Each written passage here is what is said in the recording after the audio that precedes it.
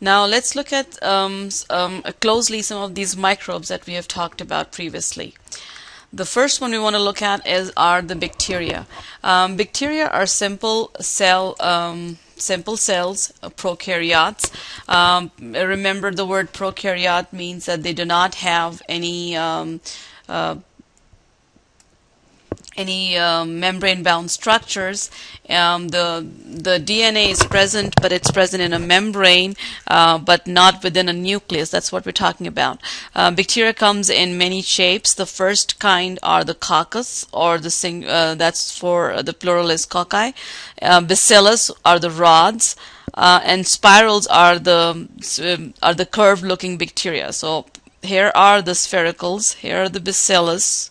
Sorry, I need to erase that. The bacillus are up here in this picture, and then we have the spirals that are shown up here. And there are many different arrangements of each, which we will spend in the next coming slides. In the next chapter, we'll go into each of these different shapes. Right now, I want you to know the terms coccus, bacillus, and spiral. Coccus are the spherical, bacillus are the rods, and spiral are the curved or hook-shaped bacteria. And we will look into it much more depth later on.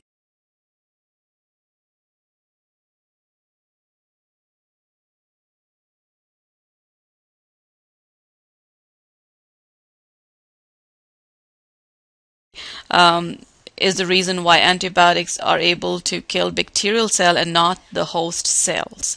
Bacterial cells divide through a process called as binary fission. Binary fission is an asexual means of reproduction, which means that the cell will divide and split into two. It could be a horizontal split or it could be a vertical split. Some bacteria also have flagella. Flagella is a hair-like structure which will help the bacterial cell to move, or to help it in it. Pretty much it helps in its locomotion. What are archaeas? Archaeas are also prokaryotes, that they do not have a membrane-bound nucleus in them or any organelles. The most important thing is they do not have peptoglycan in their cell walls. They have other chemicals that are present in their cell walls.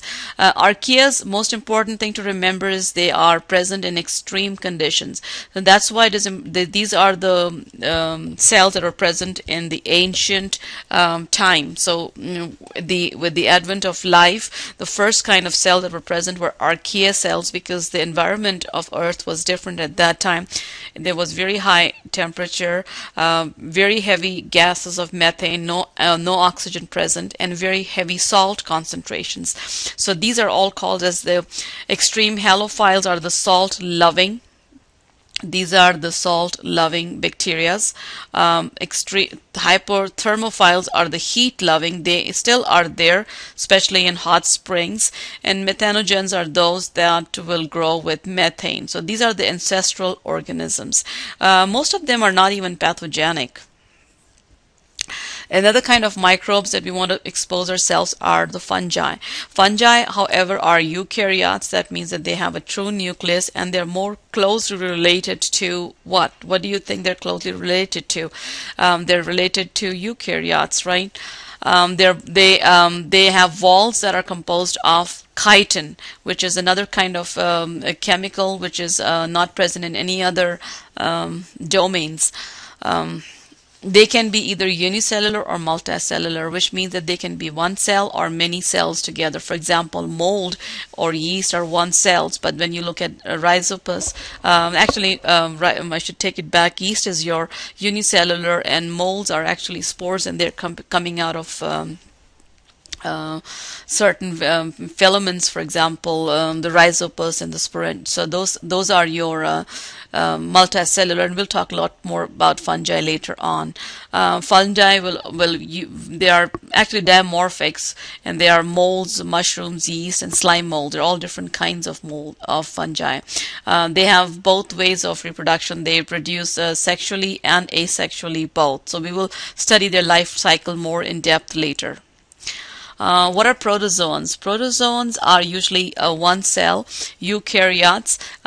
They do have a nucleus, and that's why they're the eukaryotes. They're fairly simple organisms, but instead they still they are able to take food by ingestion or absorption by chemicals.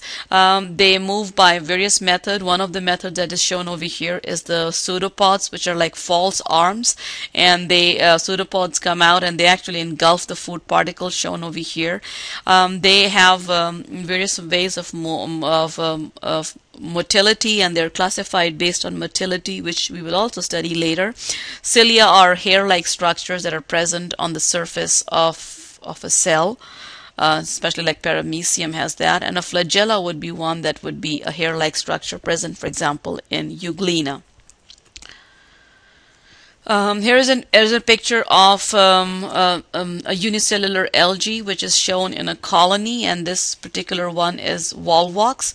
Each of these little individual cells are one cell, and they are present together as one colony together.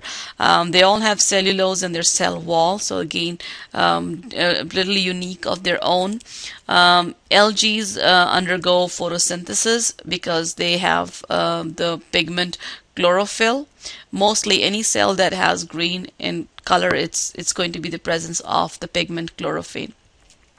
Algae produce molecular oxygens and organic compounds. Algae were first, if you study the oceans and see the depth that they're found in, it's amazing how deep they can be found. So because they were the precursor cells, and they eventually the condition of the earth had to change from high methane and no oxygen to low oxygen and then high oxygen conditions that we find in today's time and era. Viruses, again, they are acellular. They do not reproduce on their own. They will only replicate when they're living in a host cell. A virus is very simple. It has a DNA or an RNA core, and it is surrounded by a protein coat. So here could be this could be a little picture of a virus. You know, you've got the DNA core, and then you have the protein coat. That's all it has. Lastly, one other microbes that we want to look at are the helminths, and these are animal parasites, and these are all eukaryotes. They are the multicellular animals. There are two main kinds that we will study later on: the flatworms and the roundworms, and they're both in the group called as the helminths. What's important about these is they have their stages in life cycle while living in a host. So they can be dormant for a long time, and then the spores they actually form cysts, and these cysts can start growing when the conditions are more favorable.